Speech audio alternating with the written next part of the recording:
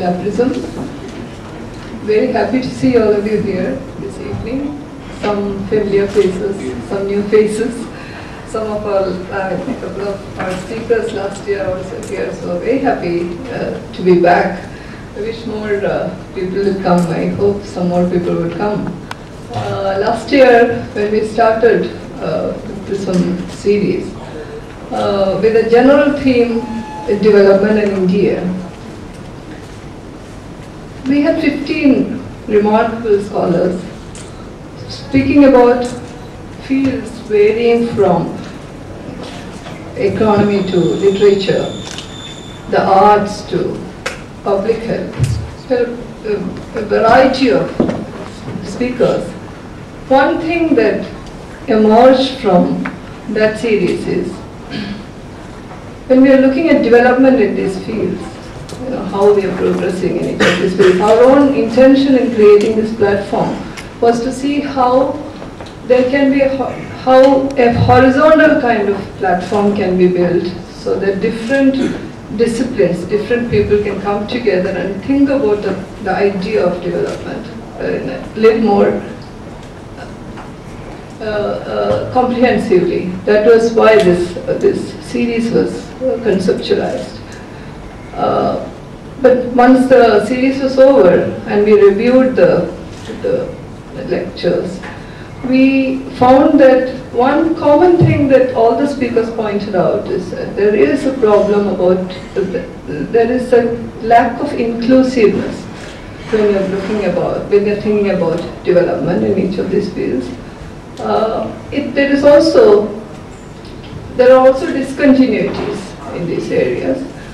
Sometimes the planning and execution of the processes are arbitrary.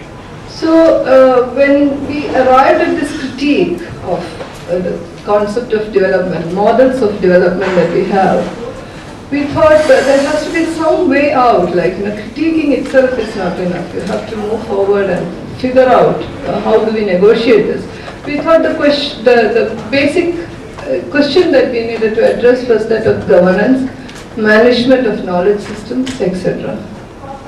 So one of our speakers, Professor G.N. Devi, last year, I had a conversation with him and he suggested that it may be a good idea to look at some areas which have survived, sustained themselves, survived over a period of time they have survived, and to look at how they have coped, how they have negotiated problems, crises.